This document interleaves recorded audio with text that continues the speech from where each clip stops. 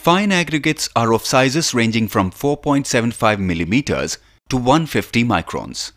The quality of fine aggregates greatly affects the quality of concrete. I will take you through the process of assessing the quality of the fine aggregates. Natural sand, manufactured sand, and crushed gravel are different varieties of fine aggregates. Sand should be hard, clean, and free from adherent coatings, organic matter, etc. Fine aggregates should not contain more than 5% of silt, clay lumps, and chemical impurities. The silt content should not be more than 3% for river sand and 15% for manufactured sand. These materials adversely affect the hardening, strength, and also durability of concrete by initialization of corrosion of reinforcement. Any organic impurities like leaves, grass roots, decayed vegetation will interfere with setting and binding properties of concrete.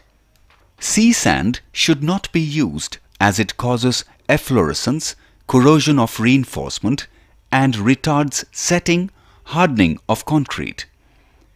Damp sand exhibits more volume. This is called bulking. When the damp sand is measured by volume, up to 15% extra sand is to be added to compensate for bulking. Sand should be so stacked that dust and other foreign matter are prevented from getting mixed with it.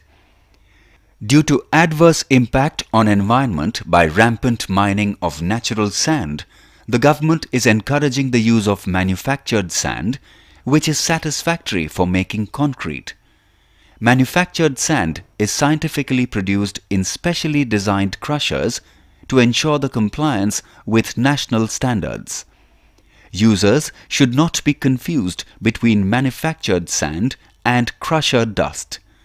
Crusher dust is the waste product from manufacturing of coarse aggregates which have very high silt content and fine particles. Fine aggregate, generally known as sand, plays a vital role in concrete and mortar. It should be free from silt and impurities. Use of sea sand causes corrosion of reinforcement. In case of damp sand, up to 15% extra sand is to be added to compensate for bulking.